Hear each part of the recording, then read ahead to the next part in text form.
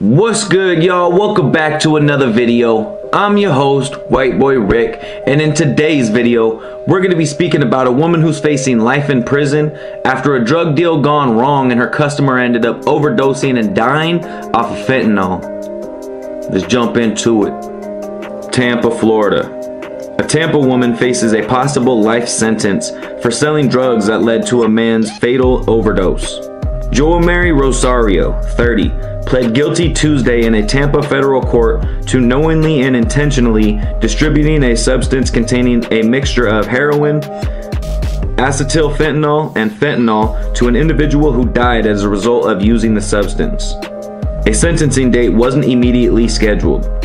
Rosario and her supplier delivered 10 plastic bags of the drug mixture to the man's Tampa Bay area hotel in November 2018. The man used one bag of the mixture that night and died of an overdose. A friend found the man's body the next morning and called 911.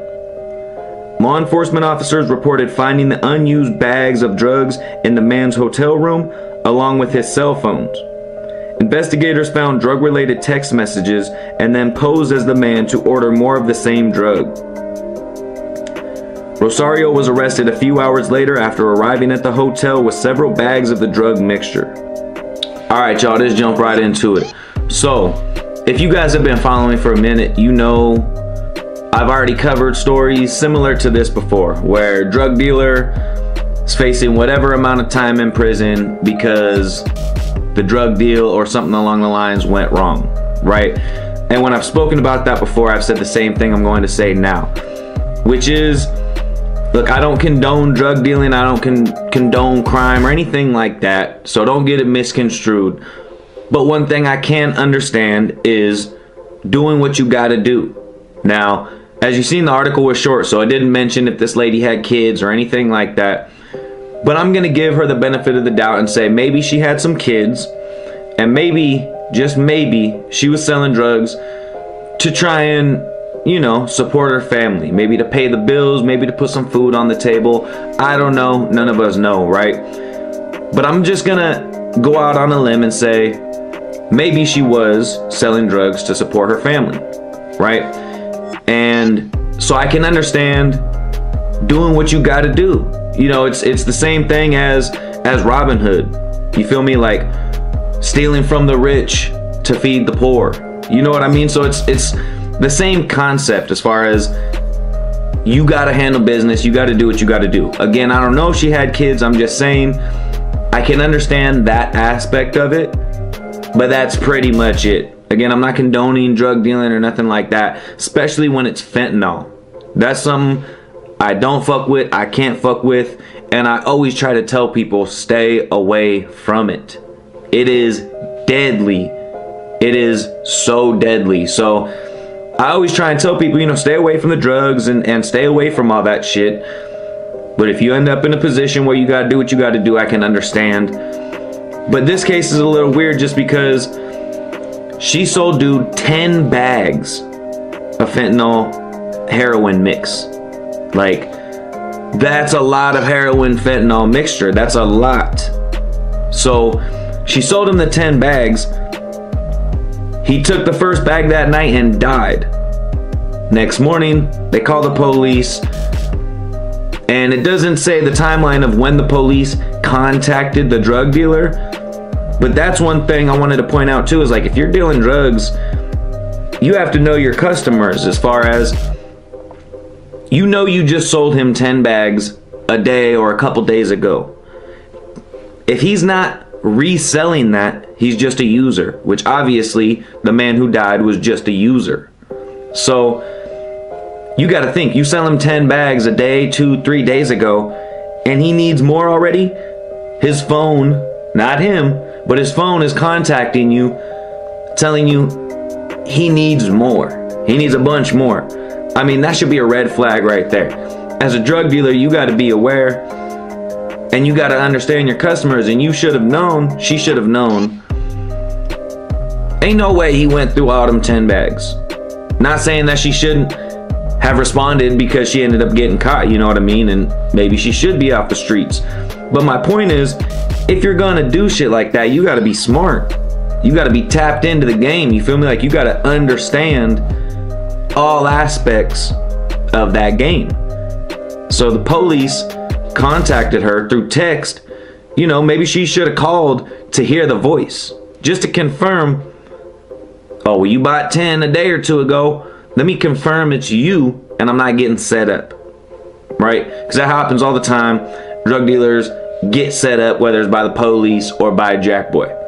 So I kind of find it weird and just kind of stupid on her part as to not even think, why is he buying more so quickly?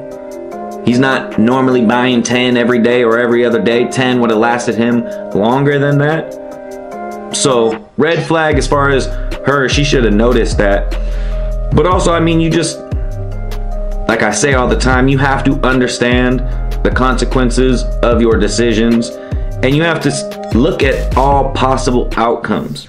You know what I mean? So I can't support her selling fentanyl. Selling fentanyl is something way different than selling like weed or something that's not deadly. You feel me? So I can't condone selling fentanyl, because look at what happens.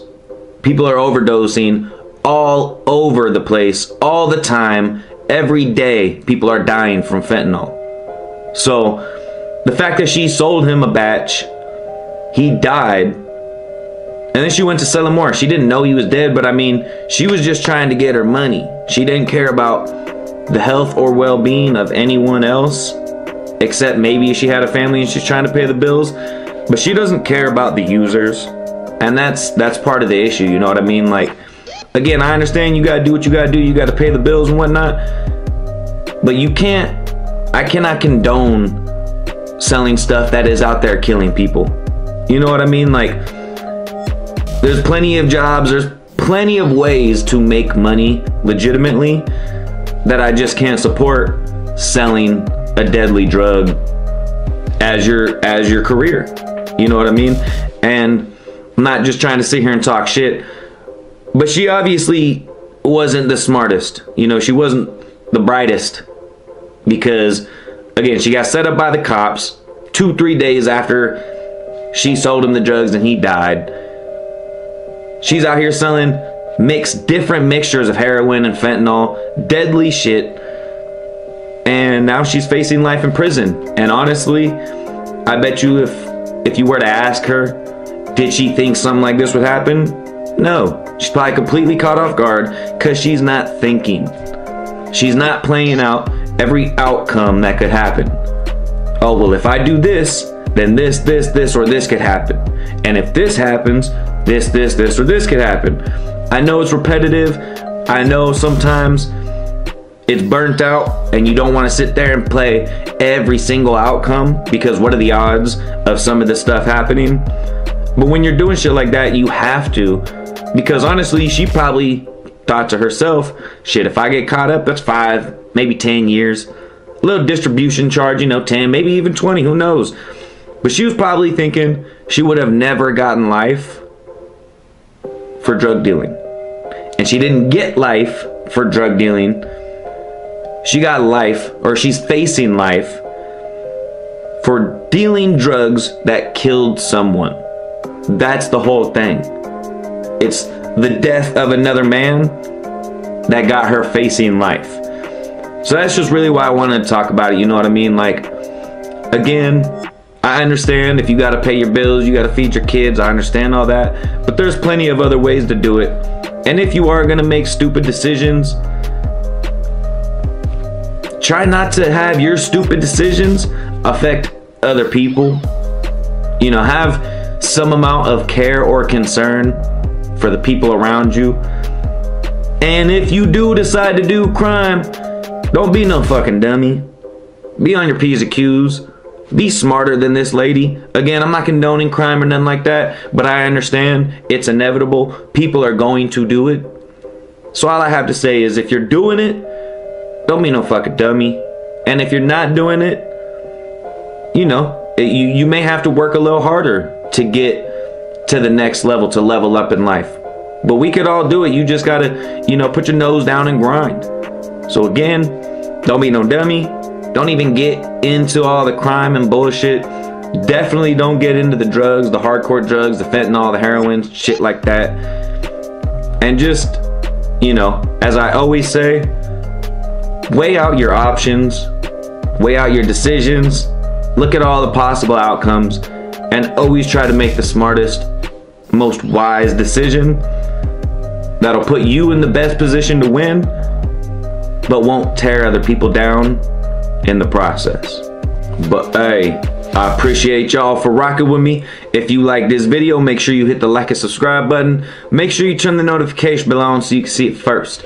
If you want to support the channel, make sure you click the links in the description below. Also, make sure you share the video to everybody you know so we can keep growing.